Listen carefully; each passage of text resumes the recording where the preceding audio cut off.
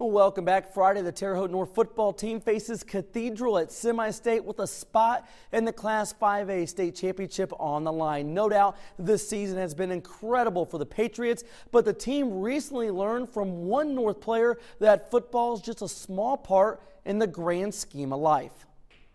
At 6'5", 315 pounds, Terre Haute North football player Austin Vermillion had a bright future.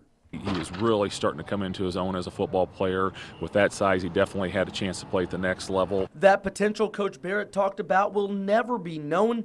In October, after the Patriots' final regular season game, Austin was diagnosed with Chiari malformation, a brain-related disorder.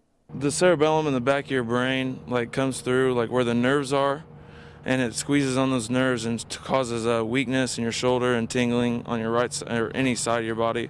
The doctors told Austin that not only was his special senior year done on the gridiron, but so too was his football career. I was one hit away from getting in a wheelchair for the rest of my life.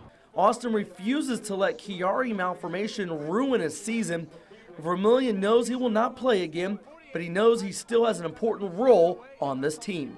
I'm still a part of the leader on offensive line. On the games Friday, I stand and watch them and make sure they're doing everything right still.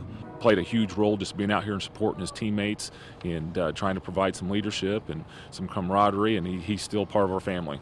To show you his impact on the Patriots, one of his teammates, nose guard Ronnie McConnell, switched his 71 jersey and wore Vermillion's number 79 in the team's regional championship win to honor his best friend. I saw him, the emotional toll it took on him, and it just kind of upset me. Ronnie and me have the same birthday, and we've been friends since birth, really. And just to have him wear my jersey because I can't play anymore, it means a lot. I'm very honored to be on the field with his number because, he's my best friend, and that was the last time that jersey in his career here could be on the field, and I just wanted to honor him. Austin Vermillion knows his football playing career will not have a storybook ending. It's important to me that they succeed in their goals of winning state this year. But it would mean everything to him if the 2013 Terre Haute North team could.